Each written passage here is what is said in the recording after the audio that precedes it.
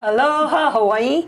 I'm Wendy Loh, and I want to be your friend as we journey to take your health back.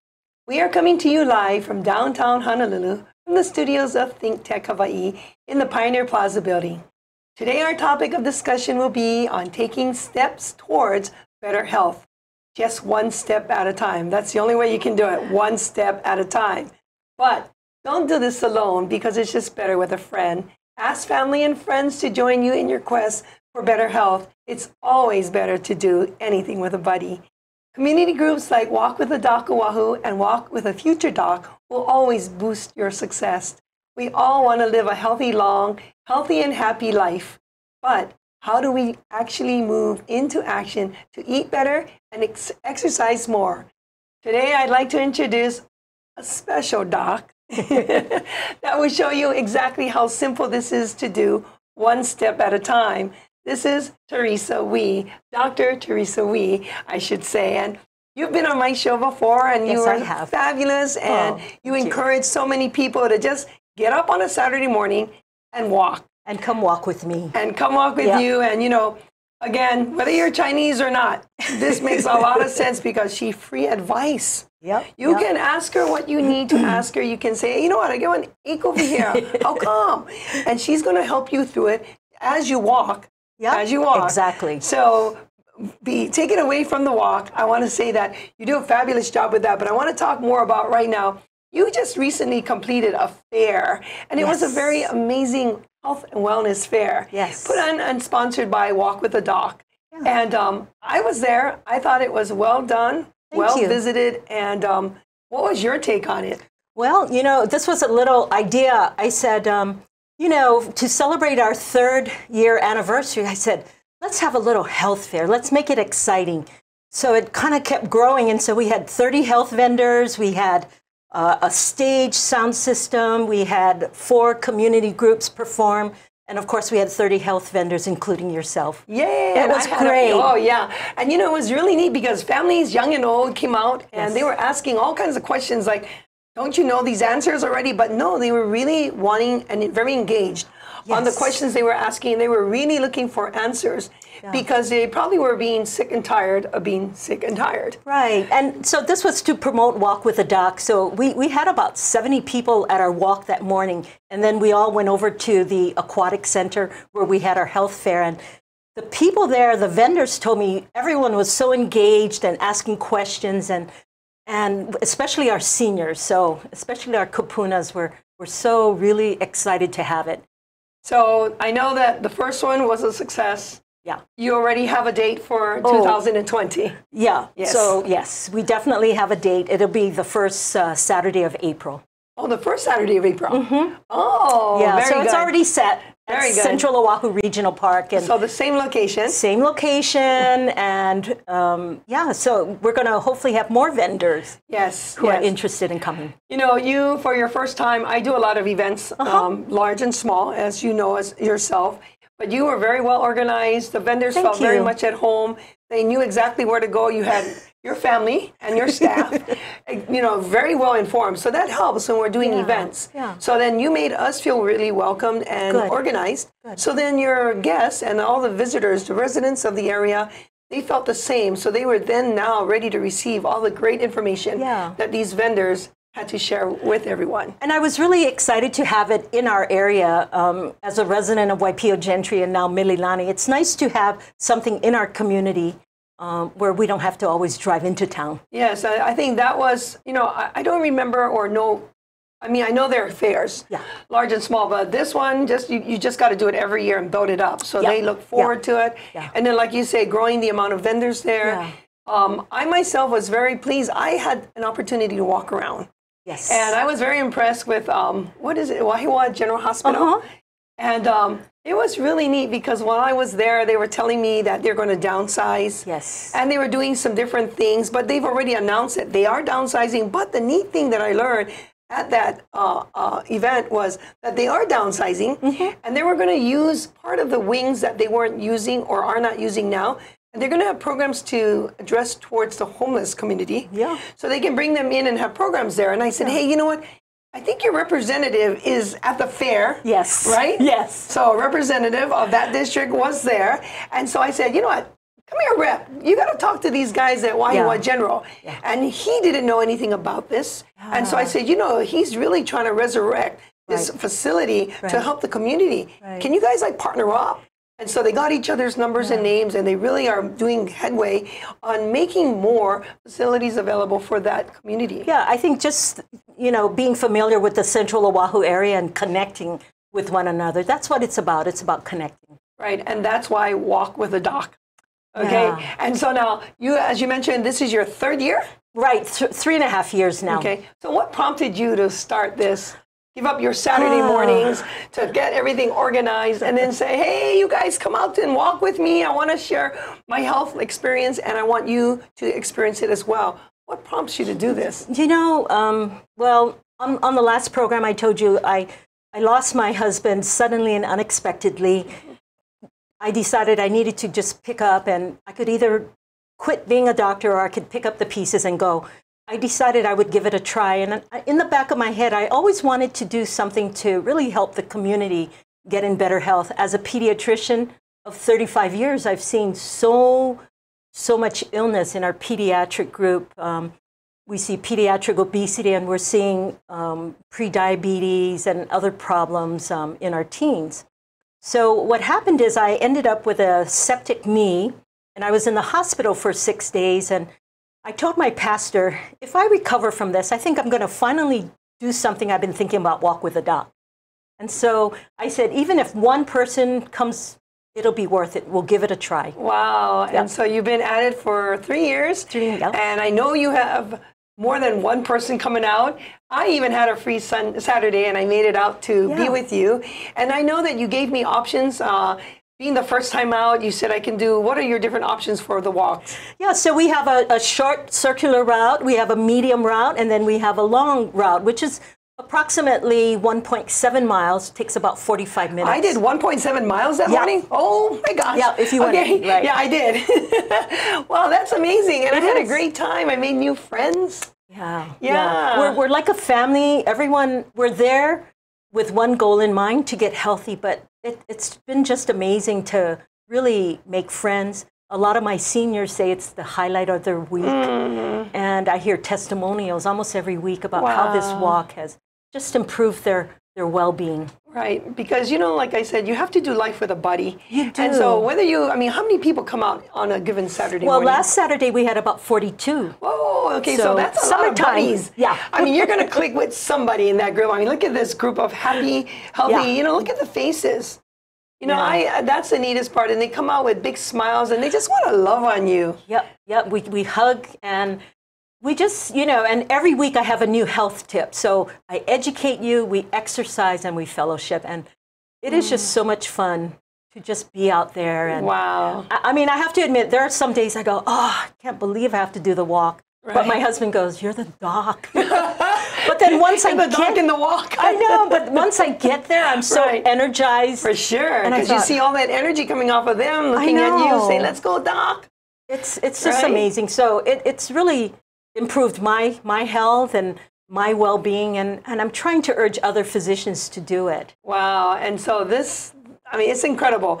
And I'm going to put a shout out if anybody comes or has a free Saturday and you have like a 5-pound bag of oranges or apples, they come. Very welcome, right? Yes, I mean, you don't potluck it. I know you provide a lot of it, but if you do have abundance, hey, I got like choke bananas on my tree right now, or the ugly kind orange, and you want to just share, come walk with the doc and have it ready for all the guests to enjoy. Yeah, so we're there 8 a.m. to 9 a.m. Central Oahu Regional Park near the tennis courts. Wow, every Saturday. Close to your office, I know. Yes. Very convenient. But so I drove out on a Saturday morning, and I, you know, anytime I have that opportunity, I'd come out. But, you know, some people don't have that luxury of time, and they maybe want to walk in town. So I understand you've launched a new program right in Kaka'ako. I'm so excited. The medical students came and talked to me about starting a group, Walk with a Future Doc.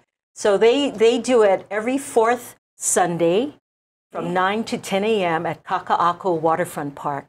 And it's just fantastic. They started in April. They have about 50 people coming every on that Sunday. Wow, Yeah. that's amazing. And now I understand Walk with a Future Doc because they're still in med school. They're still in medical school. Oh, okay, so got it. And right there, is it by the water park? So they have a abundance of parking. Oh, lots of parking. Lots of parking, right? Yeah, and I think it's so exciting to see the young medical students get excited about the impact they can have on lives, and hopefully this will encourage them, instead of going into a specialty, to maybe look at primary care, which is what Hawaii needs, more primary care physician. Wow, I see a slide here, and that's the kind of walk I like. Yeah. You can see the ocean. Yes. So, I actually raised my kids at this park. This Kaka'ako Park is a gem. It right really there is. In the heart of Kaka'ako.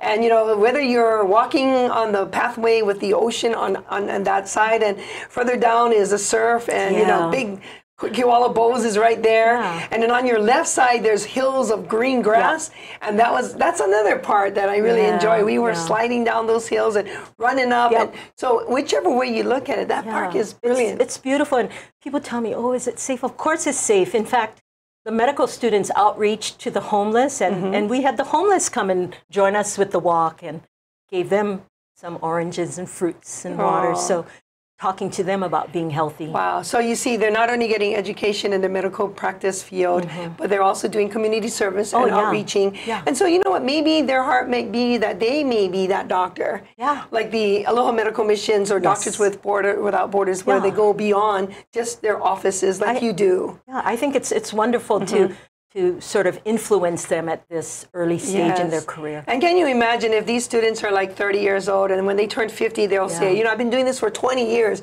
How can you be doing it for 20 years? You're so young. You know what, my auntie, Theresa she took me on the future walk with the dog, and now I'm in the future, and it's 20 years past that I've been doing this. So mahalo to Dr. Theresa for organizing, encouraging, and then paying it forward by making it very convenient for the urban dwellers. Yes, so hopefully it'll pick up, and we'll be doing it every Sunday, but right now it's every fourth Sunday. Wow. Okay, so after you walk with this beautiful scenery, what do you do after everyone gathers? Again, do you do the same rah-rah, feed them an orange, give them a talk? Yeah. And these are medical students. What do you talk to them about? Well, the medical students actually put on the talks themselves. Oh, they'll do it instead of you. No, I don't. That's their thing. This is their project. So. And you show up and walk with them? I walk with them. Wow. I show up, but I'm supporting them from a distance, because the medical school faculty have gotten on board. So it's really exciting. Wow. To get a community involved. Yes, right. And perfect location. Yes. The most beautiful location with their school right there. Yes. So. Okay, so as if that's not enough, you've got 2 major parks going. You've done health fairs. Now you want to go hiking. Yeah, so I've had this request from the seniors. It was the seniors. They said, Dr. Can we go on hikes? And I said, that's a great idea. So we've been doing Hike with a Doc. So this is over at Makapu Lighthouse Trail. We did that in June.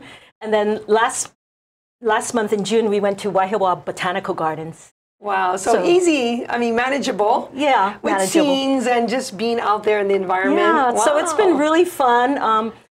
July 13th, the second Saturday, we're going to go to Mililani Malka Ravine Trail. Wow, that's amazing. So we're going to take a short break right now, and then we're going to return and catch up with all the other things that's ahead on your plate. Great. So thank you so much. Thank you.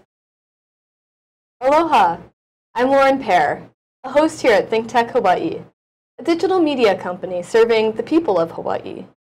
We provide a video platform for citizen journalists to raise public awareness in Hawaii. We are a Hawaii nonprofit that depends on the generosity of its supporters to keep on going. We'd be grateful if you'd go to thinktechhawaii.com and make a donation to support us now. Thanks so much.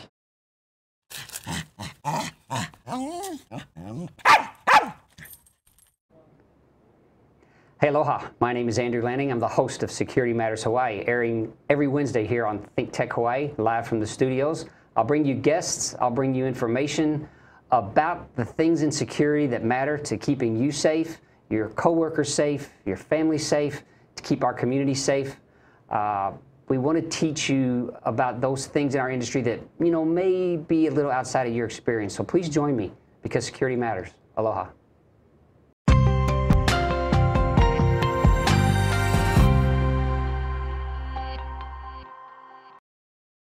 Aloha and welcome back. I'm Wendy Loh, and I'm here to help you take your health back. Today we are talking to Dr. Theresa Wee. And oh my gosh, the first half of this show went whoop, so quick. So if you didn't catch half of what we said, go ahead, rewind the tape, go back, watch them one more time, because there's a lot of information, especially if you have someone at home on Saturday mornings that are couch potatoes, that aren't doing anything. Say, you know what, Mom, Dad, you guys should go to join Dr. Theresa Wee at the park, and you know what, go walk with her, go get some fresh air, and get with there's like 40-some people that come out on a Saturday morning to walk with Theresa, Dr. Wee, and they're having a great time, and it's become something they look forward to. So Mom, Dad, aunties, uncles, go, right? And so we're welcoming back Dr. Theresa Wee, and we're so excited. We learned that you walk in the park in YPO. Yes. You walk in the park with the Doctors of the Future at Kaka'ako Park, and then the seniors requested that they want to go hiking with you. Right, right. And I know that if you want to announce that after what period of time you're going to be slowing down on the hikes because the weather changes? Yeah, so starting in October, we're going to have Dance with the Doc. Okay, that's must in my level. Yeah. Right, and so we're going to have different venues that you're going to release and inform others. So the owners, Wendy and Jeremy Gilbert, are kind enough. Pas de Deux Studio in YPO Gentry will open up every second Saturday from 5 to 6 p.m. And we're going to have line dancing, hip-hop, hula. So every month it'll be different. So you're really covering all bases. I hope so. Just venues for people to stay active. Right. And, you know, I always looked at Dr. Wee as being a doctor, an out-of-the-box doctor. You know, I should say out-of-the-office doctor. Do you even spend time in the office? I'm joking. I do. You know, because she spends her free time continuing to care for the people, not just the seniors, not just the keiki, but everyone. Families together. The ohana come out together. They build bonds, and they have a good time. And that's what it's all about, you know, building family. And, you know, when I look at what you're doing, it really reminds me of what you're trying to create is like a blue zone. Yes. Right? Yes. I mean, that's the criteria really of a blue zone. Yes. The healthy eating lifestyle, the bonding. The bonding. The bonding between generations. So you got your seniors, you got your kupuna, your keiki, coming out together, walking in the park, exercising, and just laughing and growing and walking together. Yeah. And we also talk about not only exercising, but mindfulness and, you know, how to de-stress and how to connect with nature. All these things become, you're a whole person. Right. So we look at everything. You know, and you know, with everything that we have here in Hawaii, you would think we were or would be a blue zone. Yeah. But we're not there yet. So what you're creating, and I know we have the blue zone initiatives, and I'm very involved with many of them in town, all the different districts, trying to pull together the attributes of a blue zone so that we can live that way and have more centenarians, you know, come about and have our kupuna living to be past 100 in health and wellness. Right, right. And that's the key. You know, in Okinawa, I see all these older generations with the keiki, and what do? They wait for the keiki to come home from school. They wait on the street. When the kids run down the street, they love them and they hug them, and that's part of the whole cycle of life. Right, exactly. So we really got to focus on those things, and by bringing them out to the park on a Saturday morning. It's wonderful for them. Yes, and then even when you go hiking, and even when you start with the dancing, you know, segment of what you're doing, bring the kikis out with the so all ages are welcomed at any function. Yeah, so I'm so excited. I mean, of course, blue is my favorite color, but it's the blue zone that it really excites me, because that's what I'm learning and understanding, trying as well to promote, because it's so valuable that we grow old in wellness and health. Exactly. Right? No more sickness. We want to just do our best to make things different for the future.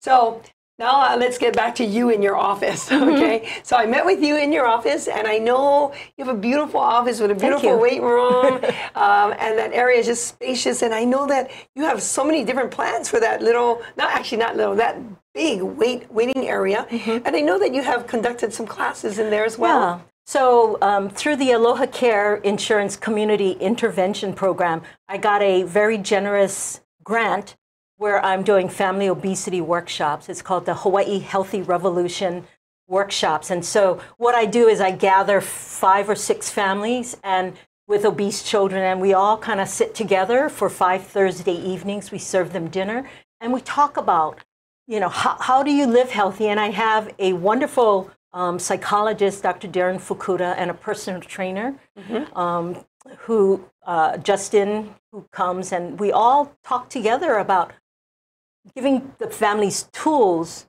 and encouragement to live a healthy lifestyle. So we don't talk about diet or just doing something temporary. We talk about everything. Lifestyle. Yeah.